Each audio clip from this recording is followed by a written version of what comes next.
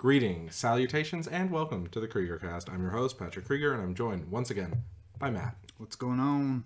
So today, Matt, we are going to be talking about family Christmas traditions. I know that you have a very specific thing your family does nearly every year, and my family does a couple things, and we just want to share with our audience those things. So, do you want me to start, or do you can want to start? Yeah. Well, a couple things. For my family, Christmas really has a definitive start point. I know a lot of people like to have their Christmas bleed in almost to October, and other people don't like to start Christmas until like the week beforehand. I know a couple of my friends are getting their Christmas tree today, actually. So, and today is the 8th of December, so I find that a little fascinating getting your tree this late. But for my family, every year, the day after Thanksgiving, we go pick up a tree. It's like, that's a very critical thing to my family. For my entire life, that's what we've done. We always go and get a tree, set it up, and it normally takes us like 3 or 4 days to decorate it, because you only want to decorate a tree when you're happy. And typically getting decorations out of storage and, you know, putting lights on the tree and all that jazz seems to cause, let's just say, a little bit of friction in the family. So it normally takes a couple days because we'll get starting and then we'll get to arguing and we'll call it quits for the day. And a couple days later we get the tree up. And I always find that really the sign of the times, as it were. So that's the first thing that my family does each year. Other than that, the things aren't too consistent. You know, there's things that we've done year to year, like we have Christmas turtle, which is just a turtle that sits on the Christmas table. Okay. As well as we typically give each other chocolate oranges, though parts of my family actually give real oranges, which is a little intense. I don't know. Have you ever gotten an orange in your stocking? Yeah. Yeah. Okay, so it's not that weird, apparently.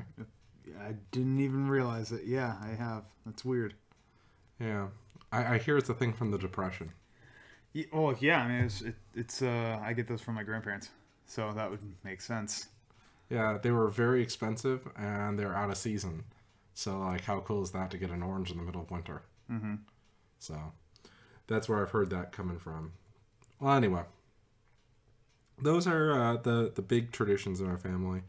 You know, of course, we do the stockings and the gift giving and, you know, all those stereotypical things. But the big thing is getting the tree the day after Thanksgiving. So what about you? I know you have a thing your family does. Well, I haven't done it for the last 8 years, 9 years, something like that. But that's because I've been working. But during the time that they have to go up. But what my parents do is they go up from Southern California to Northern California to their my mom's side of the family, and they're all located up there, and they do Christmas up there. We drive up. It takes 8 hours roughly. On the way there, I think they leave. Let's say if like Christmas for this year, they would be leaving on Thursday. Or Friday. No, they're going to leave Friday this year. Drive up Friday. And then they get to their like hotel Friday night. Or Friday afternoon, rather. 3 o'clock they check in. Then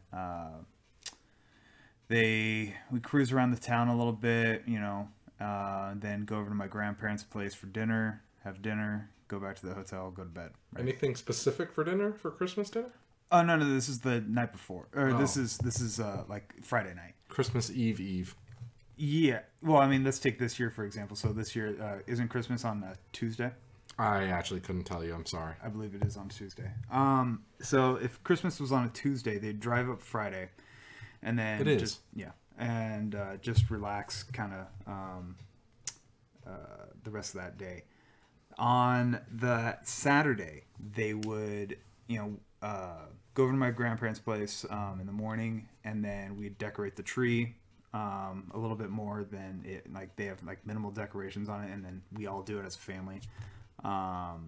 That decorating the Christmas tree as a family thing seems to be a really big deal. Yeah, and you know it's good because like my grandpa will make pancakes and my dad will make waffles, and so after we have breakfast, then we all decorate the tree, finalize it, boom, looks good. Then we decide what we want to do for the rest of the day. Usually it's going to Nevada City, hanging out, going shopping, walking around, seeing stuff.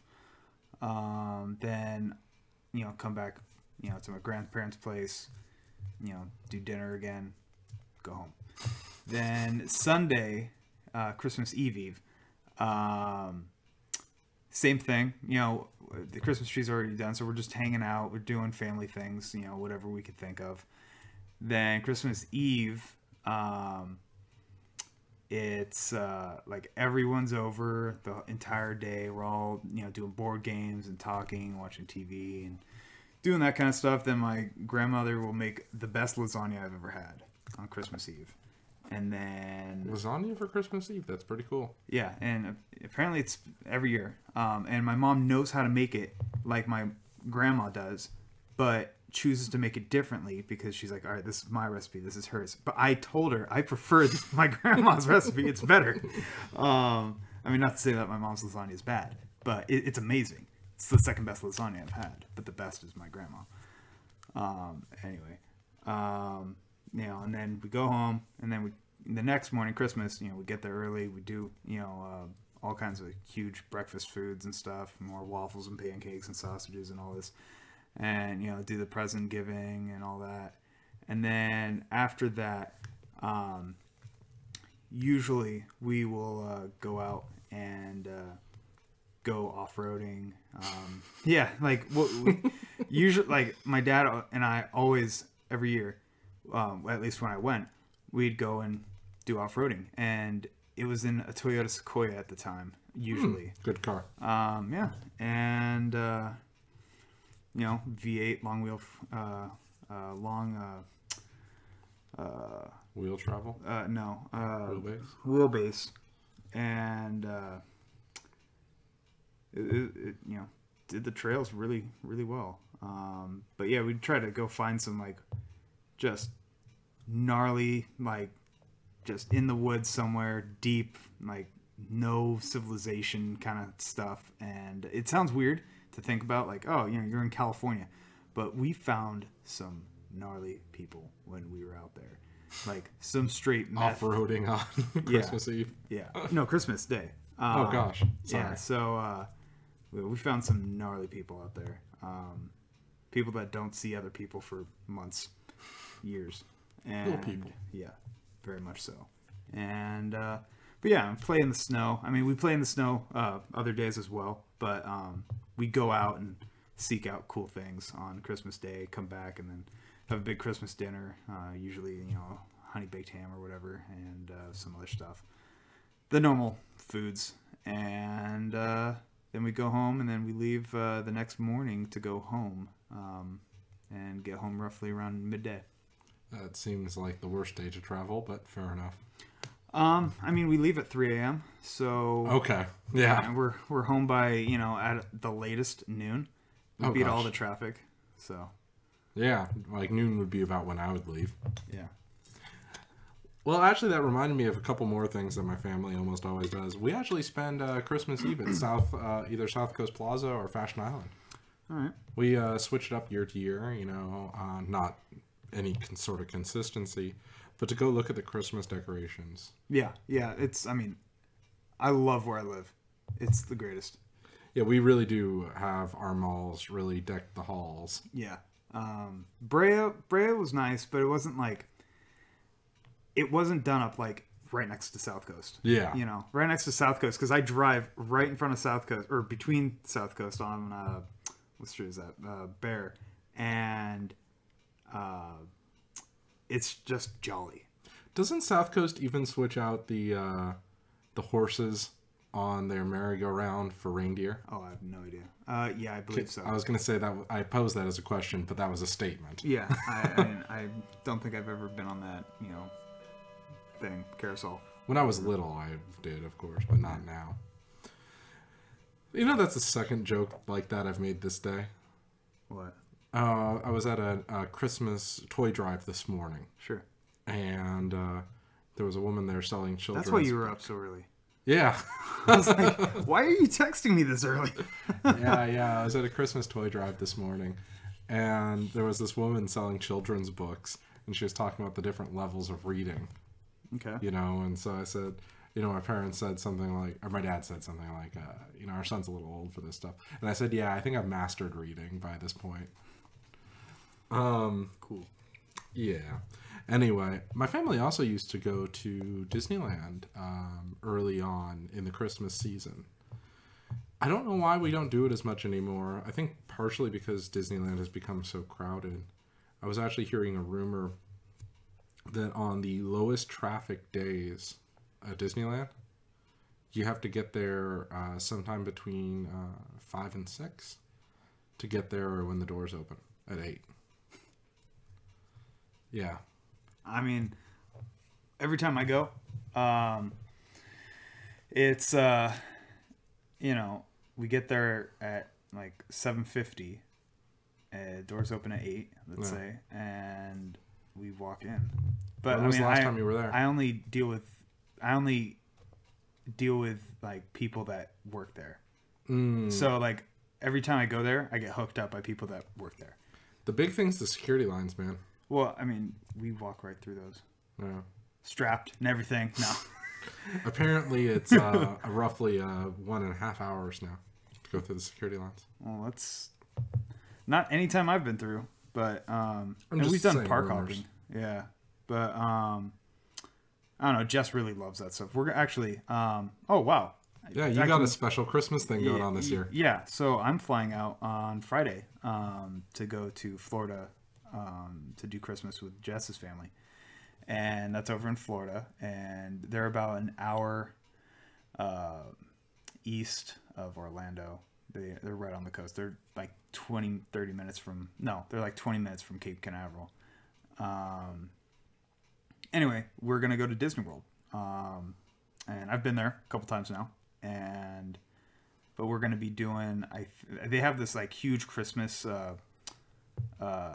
like thing on Friday night. So we're going to that.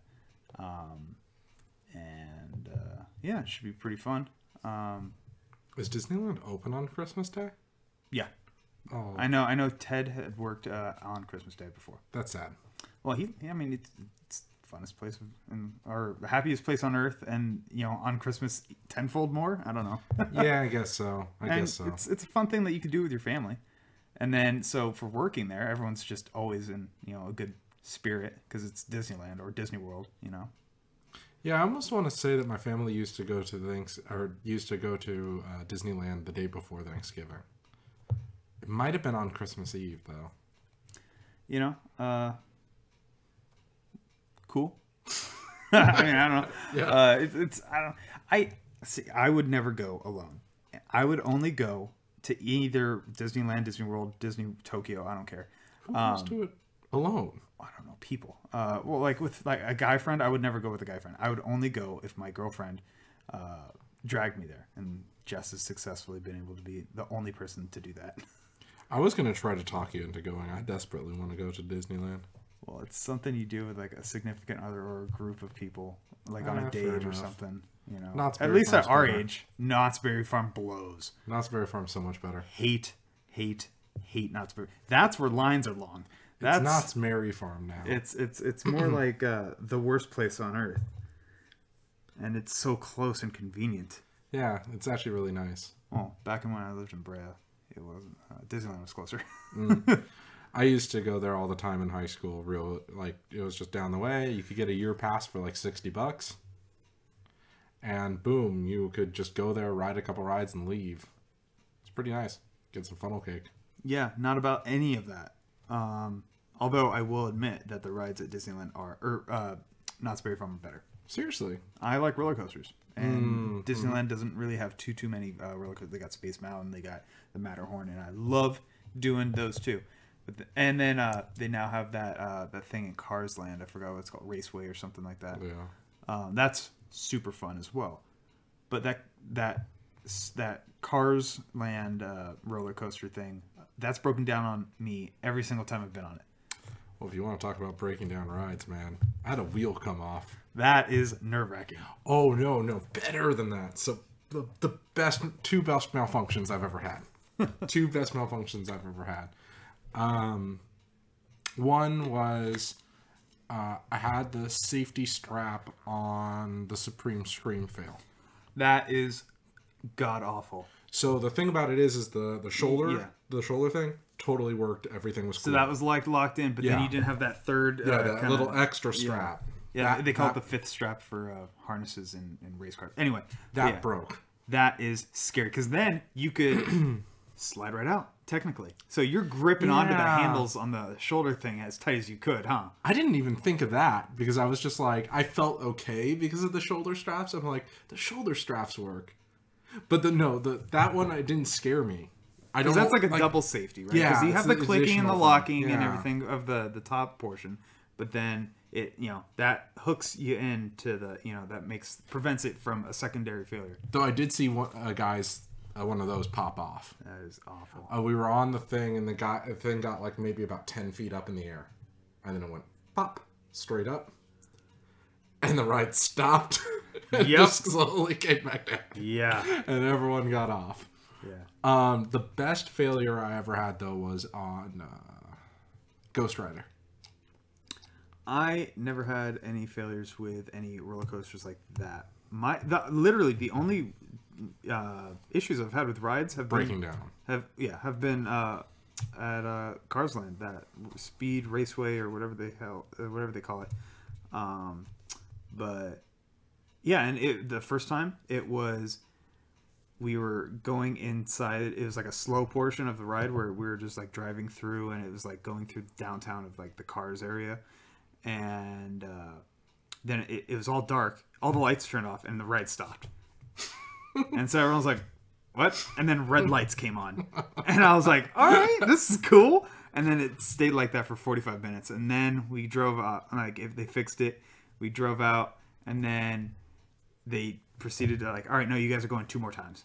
Oh, thank you. You're now stuck on this thing. You are not getting off. And just at the time, I was like, I need to go to the bathroom. I need to go to the bathroom. I need to go to the bathroom. You know what's funny is that's all I remember of that story. You've told me this before, and I'm like, oh, yeah. Yeah, and so right after we got off, she jetted out. Explosion of, person out of a vehicle thing, out of a ride. And, I met her at the bathroom.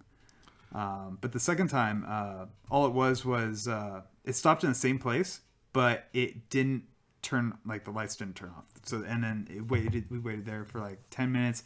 Then we went like, a minute down the ride, and then it stopped again. Waited like another 10 minutes, and then it did it again, and they took us around another 2 times. And the same thing again. Jess had to go to the bathroom, and it was like, come on, Jess, get control of your bladder. So I'll build up to the Ghost Rider story, because there's a more mild one, but that was possibly scarier. I was on the Matterhorn. Mm-hmm. That's a fast ride. That is a fast ride. And we were coming around a corner, and there was this god-awful thunk. Just like the snap, shatter, thunk noise. And I looked down, and, one of the side wheels had just blown off. Well, it's a good thing that I think they have multiple wheels. Yeah, they have multiple things. So like the one wheel that was still on of the pair was like going ka-thunk, ka-thunk, ka-thunk, ka-thunk, ka-thunk as it was going, but the rest of the wheels were still on. So it's not like the ride would have come off. Yeah. And actually there was like I don't know how else to describe it, but there was like this U-bolt. Yeah. And the broken wheel was on that U-bolt, like just dangling, with like a chunk of it missing. And the ride instantly slowed down. Yeah. And they pulled that one car off to the side and said, "Thank you for riding," and we got it. Oh, man. But Ghost Rider failure. On Ghost Rider, right? Have the lap belts on. Mm-hmm. Okay, lap belt and the bar. Yeah. Okay. Bar didn't work. Oh. It was just going up. Oh, God. So I was holding the bar down, right? Yeah. And you're going upside down on that ride. No, you don't on Ghost Rider. Oh, you don't? No. Oh, I thought you did. No, it's fast, and there's a lot of dips, but no, you don't go upside down. So I don't know if you guys you know, but they don't have like a place for you to store your glasses. So I'm holding my glasses in one hand. Yeah. Right? Yeah. I'm holding my glasses in one hand. I'm holding my girlfriend's hand at the time with the other while holding down on the bar. Yeah. Because she doesn't know the bar's failed at this point. Yeah. Right? And we get through the whole ride of me tense as hell. Yeah. But, you know, there's that safety belt, right? Yeah. I go to fiddle with the safety belt to take it off. Safety belt wasn't bolted down to the carriage. Oh my god. It's just dangling in there. You were so lucky. Well, it frankly does show you actually how safe you are on those things. Well, with both of the safety features failed, I was never at risk. There's something about like the G-force of keeping you inside the ride. Yeah. But also just because I'm always rattled about like that kind of a thing. And where were we? It was Universal Studios in Orlando. And Jess and I were on this ride, and I forgot what it was, but we were. It was a roller coaster, and I was just freaking out because the bar, it like the bar thing that goes over you, it like stopped like right here. I'm like, what? Yeah. And they're like, later. They said this. I'm like holding on, and like all I got is a lap belt, and this thing goes upside down. So I'm like I'm trying to get my shoulders backed into the back of the ride so I can like brace myself and hold against that, and then it was stuck. I'm like, sick guys, I could have slipped right out. Bye, man. Yeah, and they're like, everyone's good. I'm like, I bring it down, and they don't even double check, and later. That was scary. You know, it just reminded me. I was on the Supreme screen. Yeah. With some kid who was deathly afraid of this thing, but I was in like a scouting trip, and so I was, you know, trying to watch over the kid because he was one of the younger guys, and I was trying to get him to sing a song with me, and I remember just like while we were on the thing to kind of distract him. I don't know why I thought that would be a good idea. But anyway, at the end of the thing, he's like, how the hell did you keep singing through the whole thing? Like, you know, with the drops and everything. He just didn't get fazed by it. I'm like, well, you know, I don't know about you, but for me, roller coasters were like really frightening as a kid. I always liked them. I always enjoyed roller coasters. It's something about going fast that I've always loved. And I love them to this day. I love me a roller coaster. I hate teacup ride. That'll make me throw up. Roller coasters going upside down, flying at like 1,000 miles an hour. That's totally fine for my body. Spinning around, vom. Wow. For me, it's the opposite. I really hate roller coasters, but I'm cool with a little like kiddie rides like the teacup. But anyway, I made a mistake. I went to a theme park with a girl I was interested in, who very much liked roller coasters. So at that point, you just have to buck up and do whatever the hell she wants. Well, yeah, Jess is the same way. She loves roller coasters. So like, a lot of people do. That works out for us. But yeah, go on. Well, so yeah, I just bucked up and started doing them, and eventually I got like to the point where I could just not be afraid of them. Nice. I've lost that with the loss of practice. But like, you know, those big drop rides, like the first time I went on it, it was nerve-wracking as all get out. But then like I started getting okay with it, where I could just kind of put that out of my mind. Yeah. But this has nothing to do with Christmas traditions. No. Well, I mean, we the digression of, you know, Christmas traditions, and then you going to, you know, Knott's Berry Farm or wherever. Yeah. You know. And you know, and I'm doing, you know, my Disney World thing on, you know, for Christmas. That's gonna be great. Yeah, and I looked last week. It was the high was 85 in Florida. I was like, sick, love it. I'm gonna be wearing a tank top. I mean, I've been there for not Christmas, but in the winter before, and it was cold. And the last time we went to Disney World, it was in like the middle of like January, so it was freezing. But not this time. No, right now it's hot. Well, I mean, I haven't checked the weather in a week, but and she said it's gonna be cold. And I was like, all right, you know, I trust you. So obviously I'm bringing pants and, you know, jackets and stuff, but I'm also bringing shorts and tank tops, you know, because with Florida you never know. You do never know. Well, I think this is actually a good place to stop. We'll probably do another one of these later, but thank you very much for joining us, guys. No, we can do like a recap, from my trip. Well, no, that will be after Christmas. Never mind. Yeah. Actually, I fly back on Christmas Day, so I'll be here by 3:00. I do want to do one on Christmas foods and candies and whatnot, because I have a whole thing to tell you guys about that. But I might do that alone. Well, I mean, do you want to do one on Christmas? I mean, I don't know what you have to do on Christmas Day. I'll be alone. Oh, snap. In a plane. And then I'll be in San Diego alone, driving back alone to my alone apartment. Yeah! You don't have a place to go. But you're welcome to come for dinner. Oh, no, it's all good. We're doing prime rib. All good. Well, anyway. All right, guys. Until next time. See you out there.